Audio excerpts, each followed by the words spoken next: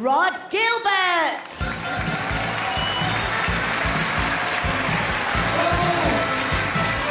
Hello, Variety, London Palladium, hello!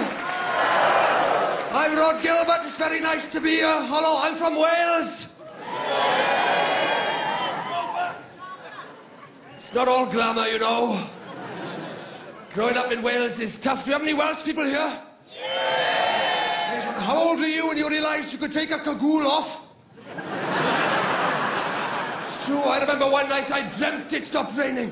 I'll never forget that first dry dream, do you, my little friend? Ladies and we have the Prince of Wales here tonight. Hello! Hello! We are neighbours. No, it's true, because you've bought a little place down near Carmarthen. In Carmarthen, Rhod Gilbert, it's called. That's where I live. Are you down on the big council estate down there? No, is it your one foot with the caravan on the end? That's you with a flashy satellite dish. Yeah, Astra, Vauxhall Astra, P-Rex, that's you. It's true, it's true, it's a nice estate, isn't it? There's a lot of vandalism, though, at the moment. They've done the bus shelter again, have you seen that? Graffitied the bus shelter, the third time this month they've done it. Hey, I'm not saying it is your two boys, definitely, right? But, no. People talk, and there's no smoke without fire. Do you know where they were? Do you know where they were last Saturday for sure?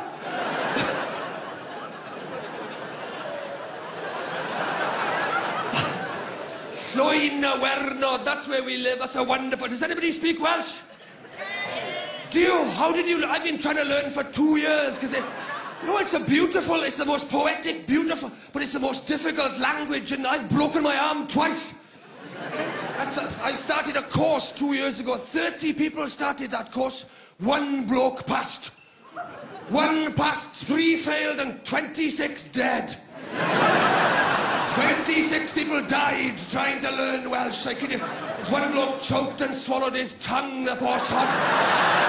There's another guy had a nervous breakdown, ran to the front and killed himself in front of everyone. He wasn't even supposed to be doing Welsh, bless him. This is week 6. We found out later he was supposed to be doing assertiveness in the room next door. We didn't even know who he was. We didn't hear a peep out of him for 6 weeks. He's as quiet as a mouse. He wrote a suicide note in Welsh, bless him. He said he was on the wrong course and Welsh was too hard and the teacher was a fascist. Ironically, he got a B for that. He did quite well, bless him. Welsh is difficult. Do you know you speak Welsh, part of the problem is with Welsh is that words change. You just learn a word, don't you? It's called mutations. If you come across these, then start a mutation, because in English, words don't change, do they? Once you've got the hang of a word, that's pretty much it for life, as far as I know. Like, what's the English for cat? What is it?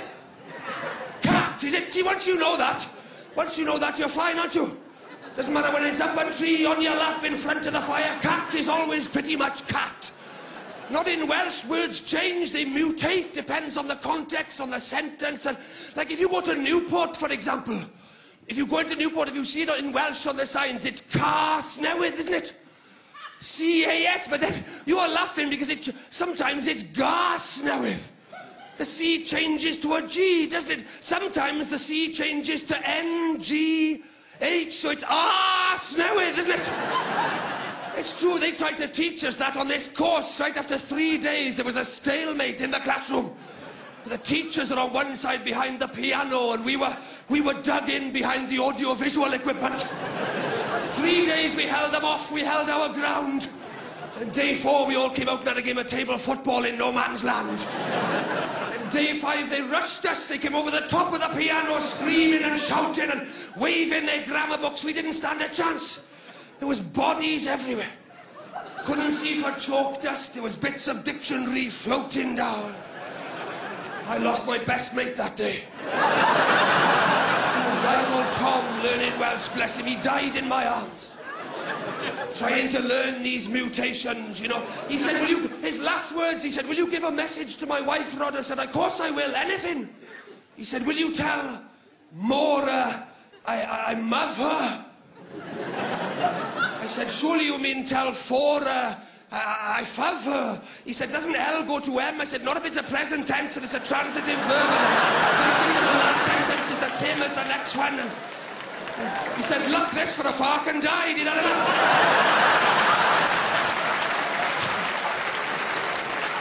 You were in the Royal Navy as well, I understand. The big cheese.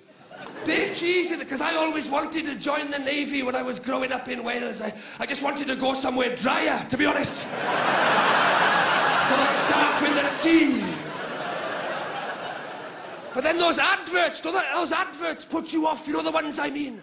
The police do them, the Navy, everybody's doing those very challenging, confrontational adverts, aren't they? Be the best. Could you do this? Could you do that? Put yourself in this awful situation. I'm not sure if they want you to join or not. You know, I remember the one that put me off. It was very challenging. I think they were looking for a chef. Do you remember this one, Your Royal Highness? It started off it said, can you fry an egg? Do you remember that on the ride? I remember the first time I ever heard that advert and I thought, no. No, I can't. Maybe the Navy's not for me. Then it said, could you fry an egg on a boat? I thought, no. Then it said, could you fry an egg on a boat in a storm? I thought, no. To be honest, you're not making this any easier. If anything, it's getting more difficult to fry this egg of yours. Maybe you're talking to the wrong person altogether. Maybe you're looking for somebody who said yes to the first question. I don't know.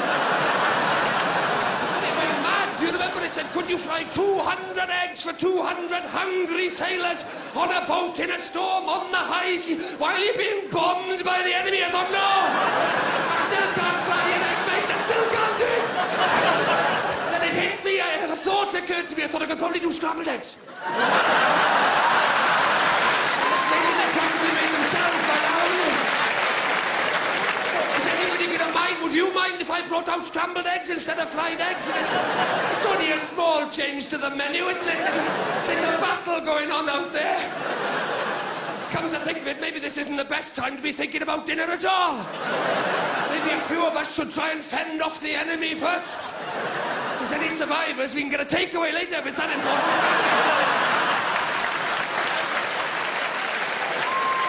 Ladies and gentlemen, it's been a delight to come to the Palladium and play to you.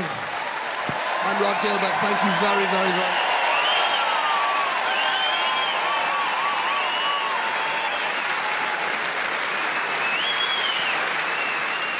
Please welcome young Olympian and